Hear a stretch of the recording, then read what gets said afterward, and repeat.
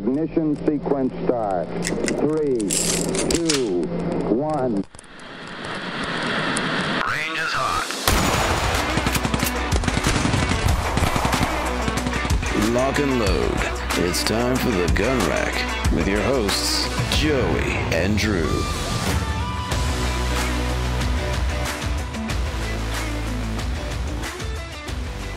Hello and welcome to the Gun Rack Sonoran Desert Institute School of Firearms Technology's official podcast. I'm Josiah Upper. Folks call me Joey, and with me we have one Drew Poplin. Yeah, Drew Poplin. And we are going to be talking a little bit about the Southern battles of the American Revolution, specifically the Battle of Cowpens. And we're very excited to get into that. I'm excited to be with you guys again. It's been a hot minute, but it is, I'm very happy to say, and it'll take all of 30 seconds to cover this, but my contract with SDI expired and they renewed it. And I'm around for the rest of the year at minimum. I think most of you guys already know that I actually am, I stopped working full-time with SDI almost a year ago. And I'm very blessed to be able to stick around and continue to work with SDI on this awesome project and to talk gun stuff with you guys and history like we're doing today. Yeah, we're definitely happy to have you back, back in the saddle. That's for sure. I'm very excited about this episode today. As I've mentioned the last two episodes, I think we alluded to it 2 episodes ago. Yeah. And I confirmed it last week, but we were actually able to go to the battlefield. We did some actual legwork on this one. And we do mean legwork because it was hot, humid, and it was aggressively South Carolina. Yeah. Who would think that, in an open pasture, there would not be much shade or anything blocking the harsh sun's rays? Not a lot. And that same weekend, we went to the Carolina Panthers training camp. That was definitely interesting. Oh, yeah. Got to vibe with the Panthers players very, very close by. It's pretty surprising, actually. But that was a lot of fun. And, it was a good weekend. A lot of walking. Did you end up with a bad sunburn? It wasn't like bad, but I definitely got a little singed for sure. Yeah. I don't know what was going on, but I had apparently for some reason the outline, like where my hair starts, there was like a white outline because for some reason the sun decided not to visit those parts of my face nor my eyes. So that was an interesting visual for a couple days there. Yeah, definitely a lot of fun. We do have some shout outs we want to talk about real quick.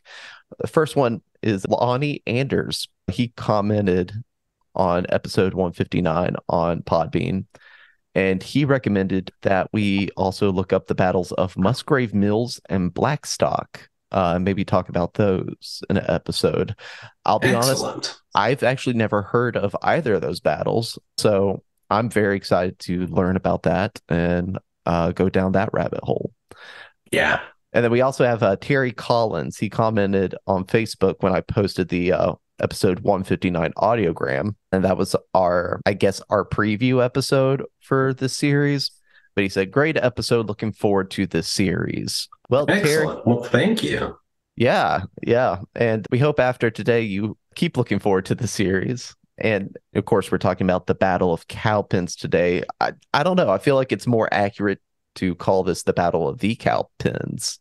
I think one thing for me when we went to the battlefield, something that was illuminated for me was the fact that the battle site and the town of Cowpens are about 10 miles away from each other. Definitely put the wrong thing in the GPS and ended up being significantly behind Drew to get to the actual battle site, which is always fun. Well, I'm just glad you didn't end up going to Kings Mountain.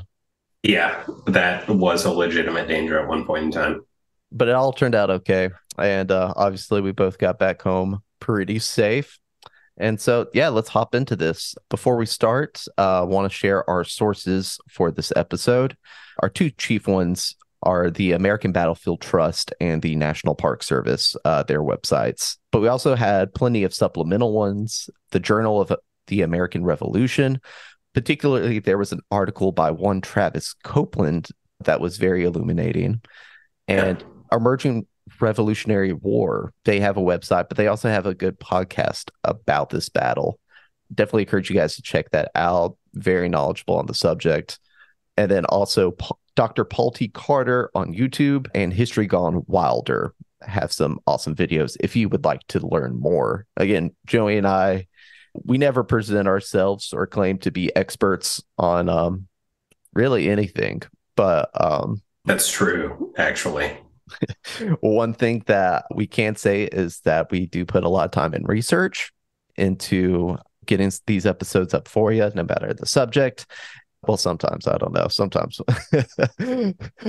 sometimes we have to have a guns.com article in there to supplement things, but every now and then.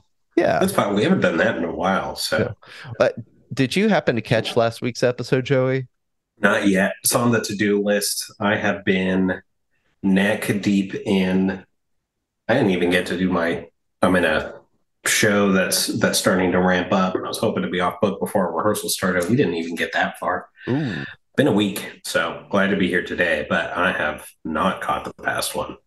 Well, no worries. Basically what I did was we all enjoy a good listicle episode, so of course I did 5 top 5s, and I would be interested in hearing in particular 2 of them I did was my top 5 favorite gun rack episodes and my top 5 least favorite gun rack episodes. Oh, geez.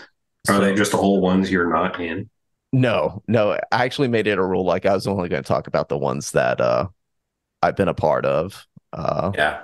I'm just going to seek out the few that you've done solo. Right, these are my least favorites. Oh, that's nice. That's not a source of insecurity whatsoever. So that'll be great. Yeah, let's go. All right. Yeah, I guess let's get started on the Battle of Cowpens. Heck yeah.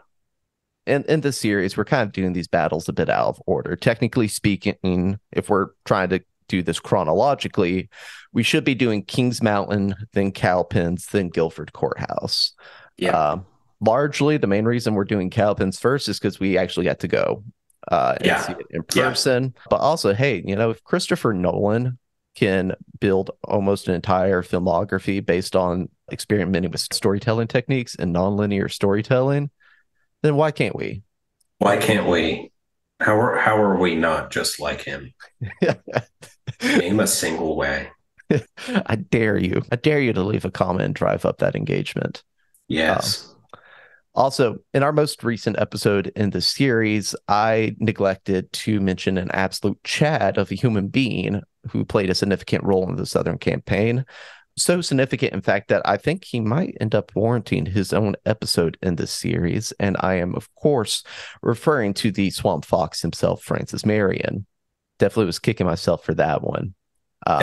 He's so pivotal to this battle in particular, but also the concept of the film The Patriot, which I'm sure we're going to reference a couple times in here. I would imagine it would sneak itself in once or twice. Oh, yeah. Yeah. So when we last left off in the series, we had just talked about the Battle of Camden. Just a refresher, the Battle of Camden was a battle in which the British routed the American force, and it basically saw the American or the local militia and Horatio Gates, to quote Monty Python, bravely run away. Bravely run away. We mentioned this not necessarily to dunk on Gates, although it is kind of fun, honestly. Oh yeah, no, I'm absolutely here to dunk on Gates, who's a garbage person. Yeah. Funny enough, in doing more research for this episode, like I was reading up on some of the decisions he made leading up to the Battle of Camden a little bit more in depth, and just golly, the only things in this world he cared about were supplanting George Washington and in terms of being in command of the overall Patriot forces, and then driving Benedict Arnold to betray his country. So, I mean, he was good at the latter. You can't argue with that. So, despite us dunking on Gates, we mention it because the militia running away would play a factor in how the Battle of Cowpens played out. Also want to make mention, it's hard to track specific numbers when it comes to this war. One, record keeping in general at that time was not necessarily the greatest. Two, Great. No. embellishments happen, legends spring forth, and so sometimes things get reported on and passed down through history, and it kind of muddies the water a little bit. And three, and this is just purely speculation on my part, but I'd imagine the nature of the militia itself made it difficult to track these numbers as well. But the Battle of Camden comprised nearly 37% of all the Americans that were killed and wounded during military engagements in 1780. Pretty significant stat right there. And so after Camden, the British were overconfident about how easy it would be to take the rest of the southern colonies. And they crucially underestimated the fight that they would receive from folks in the back country. The coastal areas were a little bit easier for them to take over, or at least what comes to mind is like Savannah and Charleston. But the back country, they would see struggles. And we're going to talk about this more in our Battle of Kings Mountain episode. Yeah. But suffice to say, after Kings Mountain, Cornwallis was forced to stop his invasion of North Carolina, and he decided to go back to South Carolina. Meanwhile, in response to the Battle of Camden, George Washington got rid of Horatio Gates for obvious reasons and gave Nathaniel Greene control of the Southern Continental Army in late 1780. And Joey, you talked a little bit about Nathaniel Greene. Last episode, his experience as a quartermaster. And Greene knew that he had his work ahead of him. Keep in mind, the Americans lost a ton of soldiers, and the British were quickly gaining ground in the South. So when he arrived, I believe it was December of 1780. I think he got appointed in October, and because travel was obviously slower in those times, didn't arrive till December.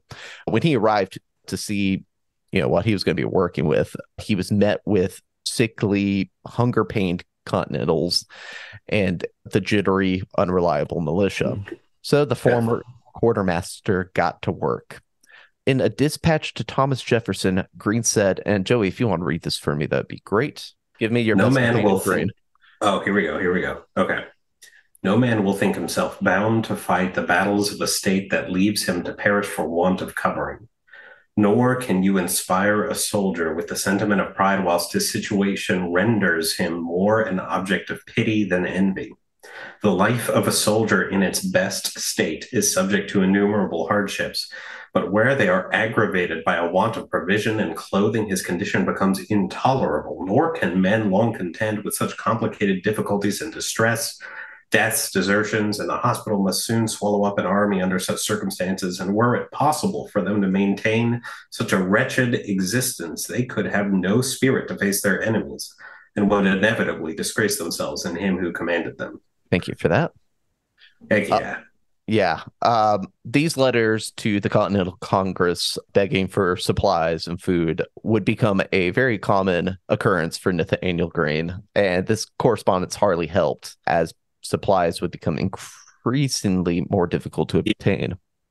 Now, granted, it's not like the American government didn't want to help its people, which admittedly is a sentence that I didn't think I'd ever say. But as we established in the last episode, we were broke at the time. So now we're fully caught up. There you go. Yeah. So knowing that a giant open battle with Cornwallis, who was leading the Southern campaign for the Brits, would be suicide, Greene made the unconventional, potentially drastic decision to split his force into two. So what he did, he sent Brigadier General Daniel Morgan and around 300 to 400 men southwest of the Catawba River.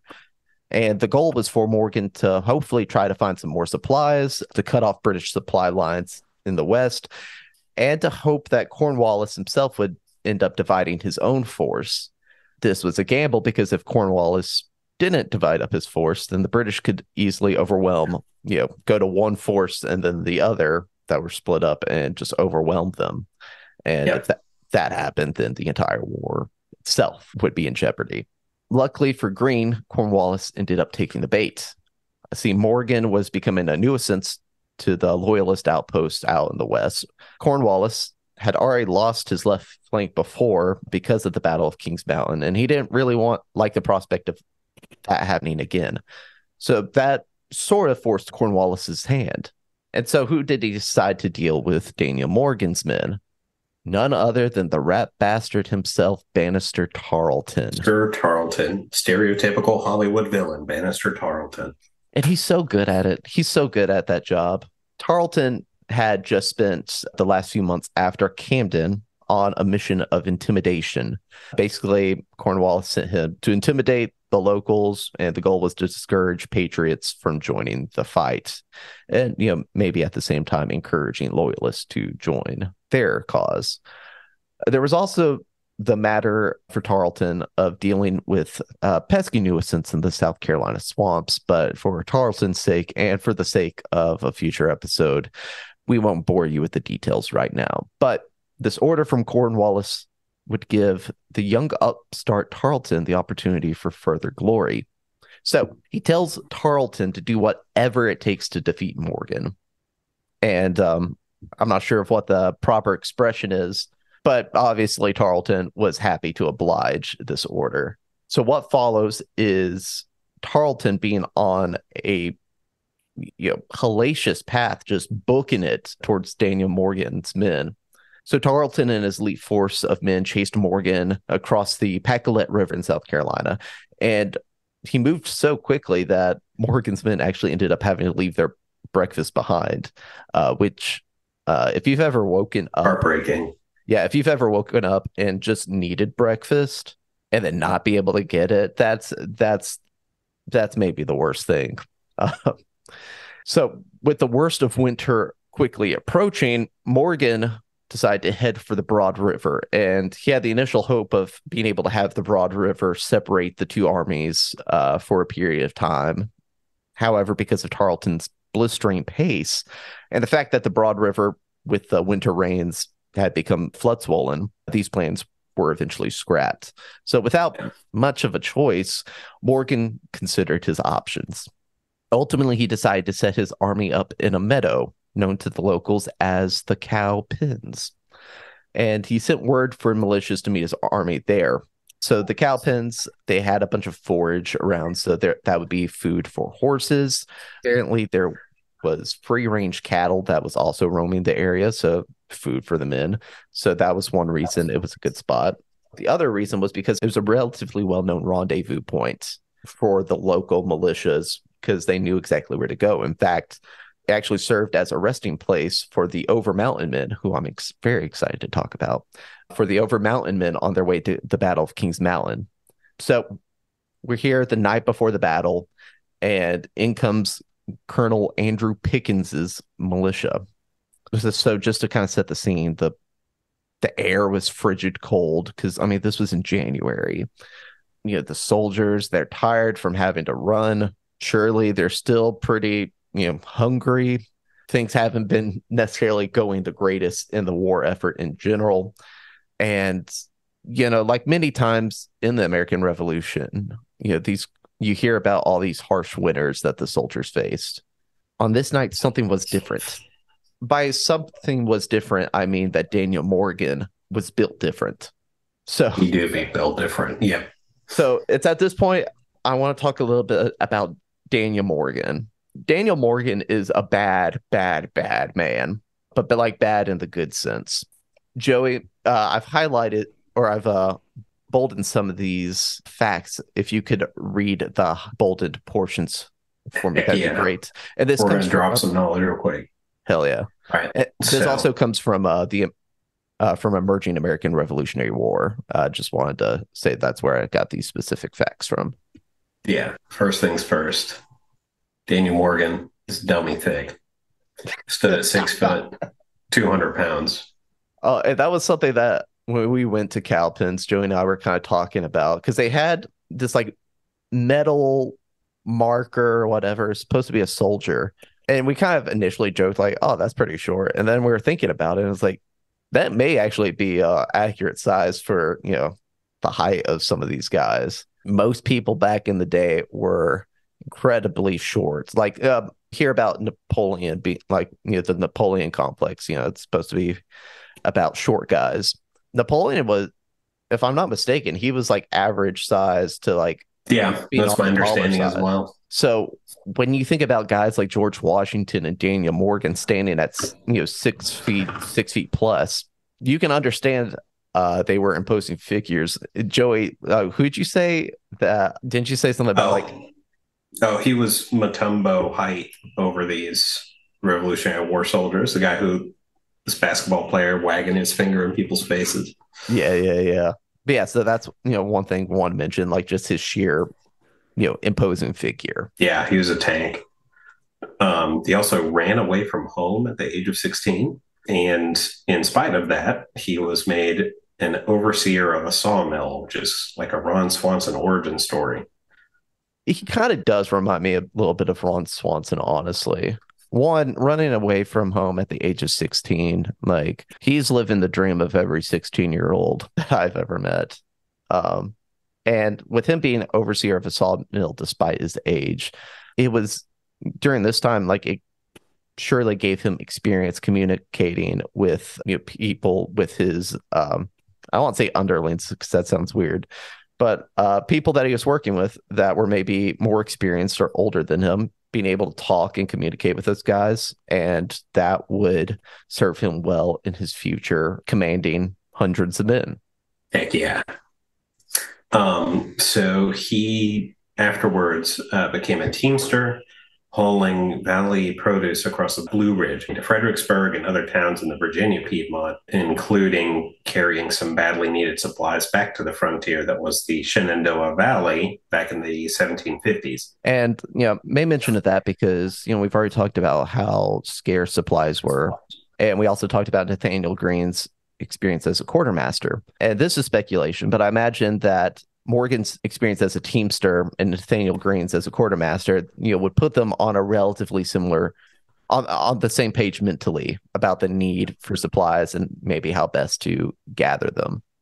Yeah, I think so. He was very involved in the French and Indian War. He started as a teamster with the British Army. So at some point in time, a British officer apparently took some offense to something that Daniel Morgan said and hit him with the flat of his sword. And then Morgan, who was known for being kind of a hothead, just knocked the officer out with a punch, just one punch manned him. And this earned Morgan a court-martial, and he was sentenced to 500 lashings, which is well beyond a death sentence. But not only did Morgan remain conscious, he counted the lashes as they went.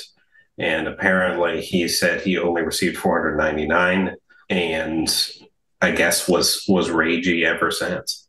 Later in the war, the French and Indian War, that is, he and his men were ambushed by Native Americans, and he was the only one to escape, although he was shot through the neck and lost some teeth and also part of his jaw. And he would have that scar, as you might imagine, forever. Good news is that, scars are cool. So if anything, they did him a favor. Yeah, I would think so. After that war, he continued on as a teamster, going back to it, gaining the nickname the Old Wagoner, which seems kind of rude. And would often be found. Yeah. They found at Berryville, which was known for the time as Battle Town, because there was constant brawling at the tavern, that's delightful. Yeah, and you hear brawling at a tavern, and you're thinking some punches were thrown. At the time, brawling was more akin to a no holds bar cage fight. So there'd be bare knuckle punches, choking, eye gouging. Not much was off limits, and to the shock of no one, Daniel Morgan was the closest thing they had to a champion there. Heck yeah. And now in my head, I imagine Brock Lesnar playing the role of Daniel Morgan in a movie. Joey, I don't know if you know who Brock Lesnar is. I don't. I'm so sorry. As I continue on, or as I pick up here, I want you to Google a picture of Brock Lesnar. Look at the size of this man's shoulders. So while Joey's doing that, again, we're at the night before. Grief. Yeah. That is a large man. That's. You know who also I think is that a sword tattooed on his chest? Yes. Or yeah, a dirk. Yeah. Yeah. It's crazy, man. Crazy. That's a big man. I also think Tom Hardy could probably play Daniel Morgan. We could forgive that. I don't like Tom Hardy at all, but that's okay. You don't like Tom Hardy? I don't. Pretty much anyone attached to the Revenant makes me angry on a deep level. I feel like we're going to need to talk about this. Yeah, we can explore that more down the road for sure. Anyway, so the night before the Battle of Cowpens, Daniel Morgan, who was keenly aware of the nature of the militia, decided to make three brilliant decisions. The first was to spend the night mingling with the militiamen, and basically he was acting all buddy with them. So he'd like ask them where they're from, he'd joke with them. And I'm taking some creative liberties, but I imagine it went something like this. Hey, what's up, boys? Hey, listen, I appreciate you dudes coming here to fight. Like, it's gonna be awesome. Like, really excited. I think we're gonna kick some British tail. Listen, really all I need from you guys is like to fire like 2, maybe 3 times. That's it. Like, I mean, we're piece of cake. Afterwards, y'all can go home. Everyone's gonna like be in the streets, probably throw a parade for you. And honey dips are gonna be kissing you in the streets. Probably get more action there than on the battlefield tomorrow. You know what I mean, boy? Hey. Hey, also, I hear a lot of smack talk going on right now. You Carolina boys and you Georgia boys. Maybe you guys should have like a competition of bravery like between you two. That'd be so sick, man. All right. I'll talk to you later. Peace. And also in my head, I imagine him laughing and talking something like that. And as soon as he goes back into his tent, like his face just changes. And like his countenance just gets like incredibly serious. But that did a lot to boost the morale of the militia and, kind of reassuring them, hey, all I need is 2 to 3 shots from you guys. Probably, made the militiamen feel like, oh, okay, like no big deal. All right, cool, we can do that. The second pivotal thing he did was he was preparing his tactics. So when Tarleton's men arrived the following day, they would be going against Morgan, and he would implement a tactic that would go on to be called defense in depth. So essentially what he did, he had 3 separate lines that were spread out, I believe like 150 yards from each other.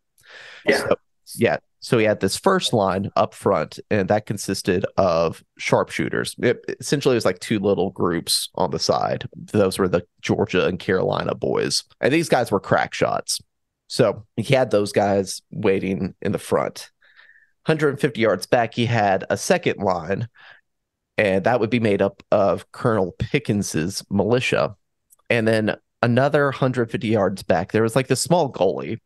Cowpens, we'll talk about here in a second, but like the layout of it is very deceptively hilly, I guess. Like you walk on it, it's pretty imperceptible. Like when you look out in the distance, you're like, oh, okay, there is like a kind of a steady incline, a little bit of a hill going on. So in this small gully, he had his third line, and these would be the Continental soldiers themselves. They were led by Lieutenant Colonel John Eager Howard. And, behind them in reserve was the American cavalry. And the cavalry was led by second cousin once removed to George Washington. I'm talking about Lieutenant Colonel William Washington. Remember his name. He's going to come back up here in a little bit. The third brilliant thing that Morgan did was having the battle at Cowpens in the first place. As we mentioned about the geography of Cowpens itself, but about 5 to 6 miles from the battlefield behind them was the Broad River. So basically, he put his army with their backs to this river, knowing that the militia were prone to running away. And so it didn't give a lot of room to run. Yeah. So January 17th, 1781, we have finally made it to the day of the battle. Here we are at last. So Tarleton, again, was going at this incredibly rapid pace, and he did this by playing catch-up. So morning of the battle, he had his men marching to Cowpens as early as 2 in the morning, which, while this was great to help them actually catch up, it was obviously incredibly exhausting. And, these guys, they weren't like a bunch of scrubs or anything. They would end up being outnumbered at Cowpens, but these guys were still a formidable fighting force. These were trained soldiers, trained by perhaps the strongest empire in world history. So Tarleton, we've established his character. He's very aggressive. And so what he would do, he would basically put his men in a linear formation and do a full frontal assault. So for his main line, if we're going like left to right from the British perspective, you would see the 7th Regiment of Fusiliers, one artillery unit armed with a 3-pound Grasshopper cannon. In the middle, you had the Legion Infantry. Then you had another Grasshopper cannon artillery unit, the Light Infantry, and then on the very far right, you had the 17th Light Dragoons. And then behind them would be the Legion Cavalry and the 71st Highlander Division. So yeah, Tarleton, his strategy was always very aggressive. Again, he was also arrogant, he was brash, he was impatient. And due to the forage and brush that surrounded the Cowpens, some of his units were still catching up. They were still organizing and they were bringing up the rear. Tarleton, seeing the initial line of sharpshooters, decided that waiting was for, and I believe these were his words, weenies. Weenies. And so he sent his dragoons to take him out. But I talked a little bit about this last time we did, how I was a little ashamed of the reputation of the Carolina militia. But to their credit, the boys from Georgia and the Carolinas, they were actually repelled the dragoon attack. In fact, they actually took out a number of officers. So you have this already from the outset, like a little mini victory. Like, okay, this is a little different from how it's gone before. But Tarleton then ordered his main line to start marching forward. So at that first line of Americans, the Georgia and Carolina boys, they ran back to the second line. So once Tarleton's men were in range of Morgan's second line, they fired one volley and then another. And all the while, Morgan told them to take aim particularly at the British officers to cause confusion and to bring down morale. And so after the second volley, the Americans once again ran back. They retreated. But they were making their way to the third line that consisted of the Continentals. And again, that was on Morgan's instruction. So things were still going according to plan. One thing that's not certain, even the sources I use today, they kind of differ on this. It's not clear whether or not this third line, they kind of like opened up gaps for the retreating men to go through, or if the retreating men ran behind them. Not fully clear. So you have the Americans, they're running back, but you have to keep in mind about what Tarleton was seeing. As we made mention about the layout of Cowpens. Joe, do you want to talk about that real quick? Yeah. So one of the things they mentioned, and actually one of the things we didn't notice all that much, was hilly layout that really kind of determined a lot of this. So Morgan decided to capitalize on some topography, I should say topographical knowledge that Tarleton might not have known just out of pocket. And so these Continentals are functionally hiding behind an incline. So you have the militia bolting, and he can't see the reserve in the back. He might think that there's a reserve of militia. He might think this is some sort of smokescreen so that the Continentals can bolt across the nearest river, the name of which I can't remember, the Broad River. There's little reason for Tarleton to have expected what was in front of him to have played the way that it did. For sure. So he was having I imagine he was having flashbacks because he was at Camden. He played a significant role at Camden. He's seeing the same story play out here. And after a couple months or like a month or two of, trying to deal with Swamp Fox and being frustrated by that, he was not going to be repelled here. He was not going to be denied of his victory. And again, it's hard to blame him because, you can't really see. You couldn't really see this third line. So he said, damn caution, throw it to the wind, glory awaits. And so they pressed forward with a strong resolve, and their goal was to wipe out these traitors. So what he did, he spotted the militia, and so he sent the 17th Light Dragoons to the American left to take out the running militia. The Dragoons, I think there was about 50 of them, most assuredly were shocked when they encountered the militia, but they were also encountered by the American cavalry led by William Washington. But the surprises were not over for the British. As the British main line advanced to the top of the slope, they would see staring back at them this line of Continentals. So volley after volley was traded. You have the fife, you have the drums going, they're yelling at each other. And Joey, I'm going to get you to read this quote by Daniel Morgan. But basically, he's encouraging his force, and he says, form, my brave fellows. Old Morgan was never beaten, which isn't true. But it sounds so cool. My man's hyping himself up in third person. Listen, if you don't hype yourself up from the get-go, how can you expect other people to hype you up?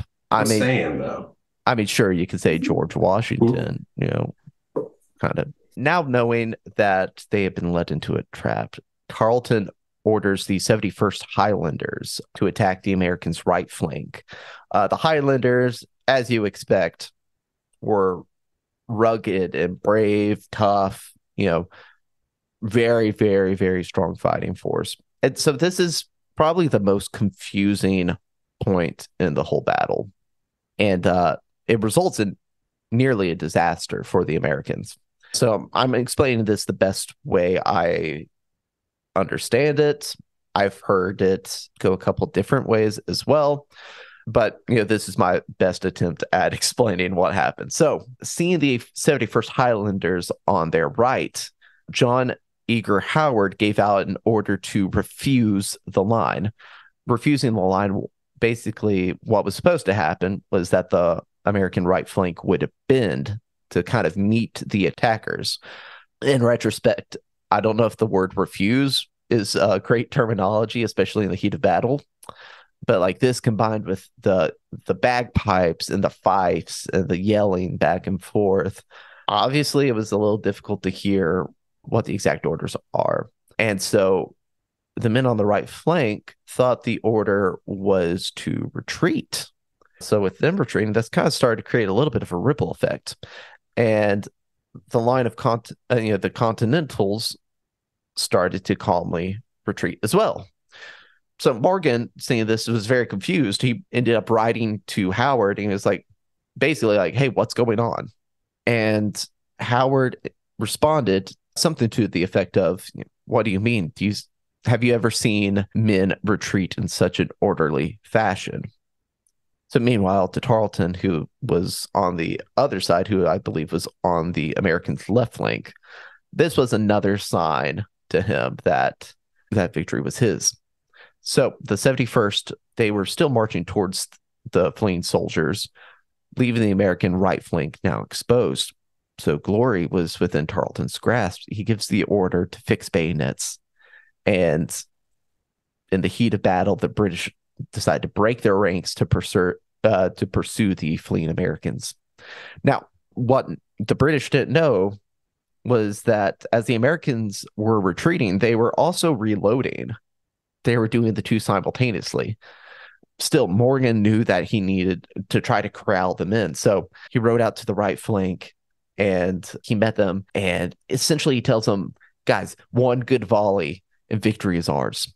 And so he gives the order to halt, about face. And then once the British were maybe 30 feet from him, he gives the order to fire. And just like that, everything in the battle shifted. That single volley absolutely devastated the 71st Highlanders. Moments later, Howard gave his own order for the Americans to make a bayonet charge of their own. So seeing this rush of, these patriots coming at you with bayonets, about 50% of the British soldiers surrendered immediately. Most of those who didn't immediately surrender fled. There were a few that stayed to fight, and that didn't go well for them. But meanwhile, on the American left flank, Washington's cavalry re-entered the main fray. So you have this giant rush of soldiers now coming from the American left and right flanks. And what ends up happening is it's a very rare thing to see in battle, especially at the time, but they double enveloped the British. So Tarleton, watching this in horror, summoned dragoons and, implored them to join the fray. Them seeing the way the battle was going, decided, nah, I'm good. They declined and promptly fled with the other soldiers that were now fleeing. And now Tarleton himself would have another issue coming up at him with breakneck speed. And it was a member of America's first family of freedom, none other than William Washington. And what happened there ended up being a short, albeit intense fight between Washington and Tarleton. Reportedly, Washington said something to the effect of, "Where's the boasting Tarleton now?" So they fought each other. And the fight ended when Tarleton shot Washington's horse and fled with what little force he had remaining. Another cool story. I chalk it up to legend at this point, but apparently during Washington and Tarleton's fight, there was a British officer who attempted to kill Washington, which, come on, man. Like, clearly, these two guys are having this epic sword fight between each other. There's this cool gravitas to it. And then you're trying to come in like a third wheel. Like, come on, that's lame. It's really lame of you. So he tried to come in and take out Washington, but apparently Washington was saved by a young bugler, most likely one of his slaves, who grabbed a gun and shot the officer, saving Washington's life.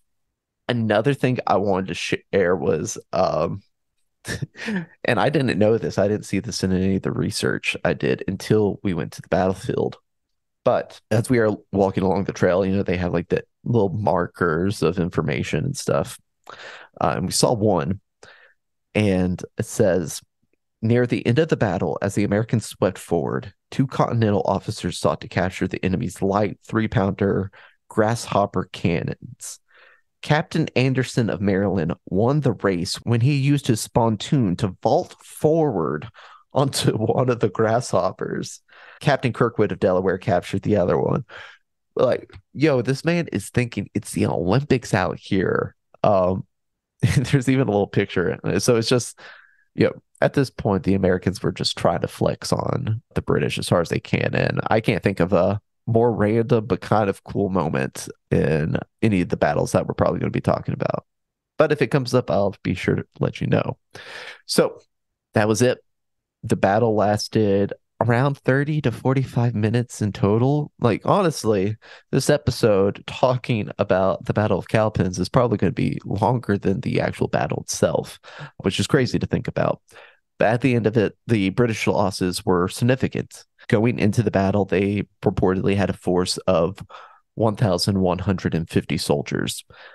At the end of the battle, there would be 110 British soldiers dead, over 200 wounded, and 500 captured. The Americans, on the other hand, they only had about 12 that were killed and 60 that were wounded. And for Daniel Morgan, obviously, this victory was huge. Trying to capitalize on the advantage that the battle had afforded them, they quickly made their way back into North Carolina across the Broad River. They tried to go as quickly as they could, but they also had 50 British soldiers that they were dragging with them as prisoners of war. So they ended up dropping them off, and he met back up with Nathaniel Greene, but the war was still going on and the battles had to continue. And so it came time to talk about what their strategy was now. And the two would actually disagree on which direction to go from there. Nathaniel Greene, he wanted to continue north into Virginia towards like the Dane River in hopes of gathering more supplies. Meanwhile, Morgan wanted to go west toward the mountains, where it was going to probably be more secure. So they went back and forth on this, and obviously Greene ended up winning the argument. Apparently, he gently reminded Daniel Morgan of who the commanding officer was. Soon after, Daniel Morgan actually would retire from service, not because necessarily the disagreements he had with Nathaniel Green, but because his health was declining. He had, and this is according to the National Park Service, apparently he was dealing with rheumatism, and he kept having these reoccurring bouts of malaria fever. So he went home, rested up. He obviously did his job, and he did it very, very well. And the impact of Daniel Morgan's win at Cowpens and the tactics he used during the battle, Nathaniel Green took note of that. In fact, he would employ similar tactics himself soon after, but of course that is a episode for a later date. For the British, the loss at Cowpens was shocking, obviously. Tarleton himself would be reprimanded by Cornwallis because he essentially blew it.